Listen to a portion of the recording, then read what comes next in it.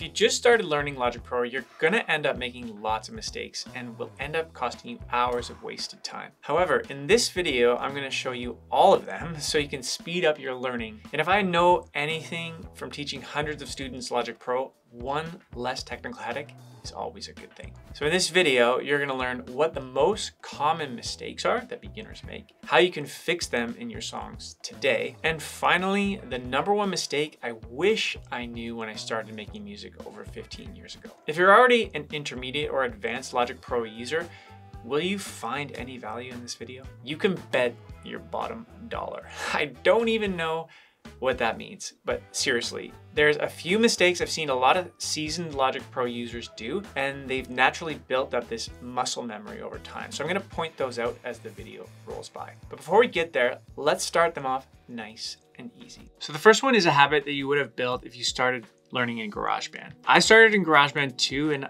I built this habit, and unknowingly I did it because I didn't know there was a faster way to do this in Logic Pro. It's called Command T, which is used to cut audio regions, and you actually do use Command T in GarageBand. The problem here is Command T still works in Logic Pro, so beginners just continue to do it, but there's a way faster way to do it. There are a number of tools that are gonna save you time and headaches in Logic Pro.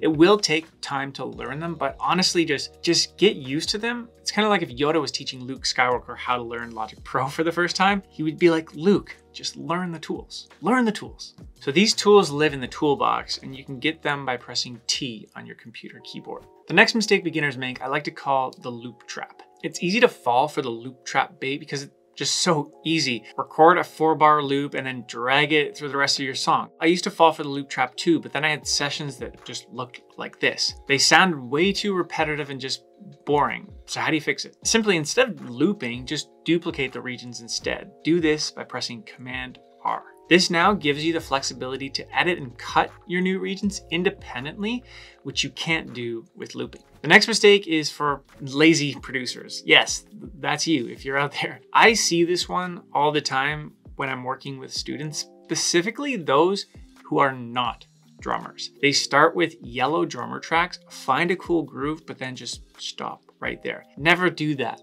please. Although Logic Pro drummers are good, there are better sounds out there that you can replace them with. Let's take an example here. I prefer using producer kits so that you have access right away to the individual tracks like this. So once I find a cool groove, I usually bounce the files down to audio and then trigger different samples if I feel it's needed.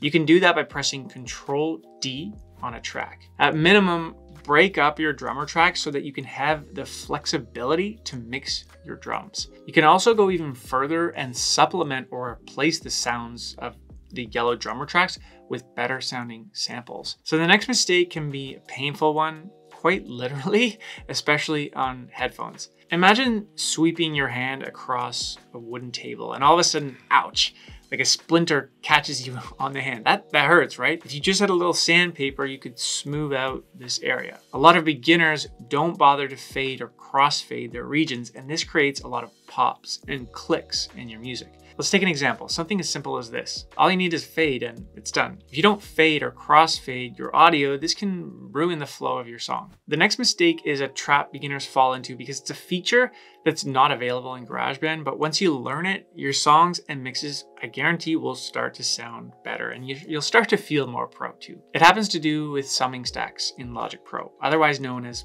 aux tracks. It's not necessary that you have aux tracks in your session, but it can make your session more productive and potentially also sound better too. So let's say you have a group of guitars. Consider grouping them together under a summing stack. Now you can apply effects all at once. Maybe you want to add EQ, or maybe you want to put them in the same reverb. Okay, let's pump the brakes a bit and knock off another mistake that's just going to take about 1 or 2 seconds. It's super easy to fix, and I guarantee it will make you happier. So if we go back to our summing stack that we made with our guitars just a second ago, most beginners will click the bus send wheel and slowly bring up this number to 0.0 and ever so slightly try to get it there, wasting a few seconds and just a bit of frustration to apply that full send. You don't have to do that. Simply just hold Option and click on that wheel and it jumps to 0.0. Done. That took about half a second. So the next mistake here is, I think, by far the most noticeable mistake I see right away when I'm teaching students online. I don't blame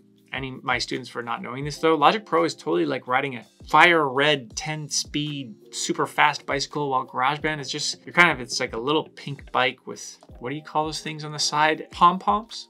It's crucial to know how to move around in your session, up and down and left and right. If I want to move up and down, I hold Option and scroll up and down on my mouse. The same thing for going left and right.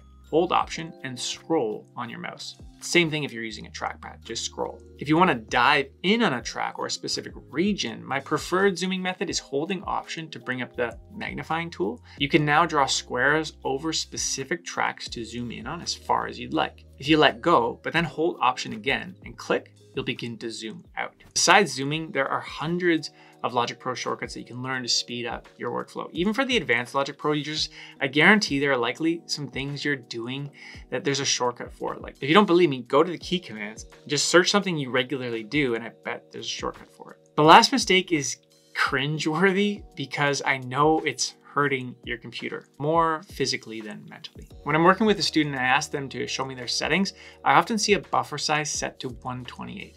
Now, this isn't wrong in some contexts. However, there is a good rule of thumb to follow when it comes to buffer size. If you're not recording, set your buffer size to 1024. If you are recording, set your buffer size to 128. This is a simple rule of thumb that you can stand by until you learn more about buffer size. Did you notice that I didn't cover many common mixing mistakes in this video? If so, congrats. You win. I don't know what, but for you to take your song to the next level, you're really going to want to learn all the mixing tips there are in Logic Pro. And that's why you need to watch this video right here, where I explain 3 genius Logic Pro mixing tips that totally transform my music.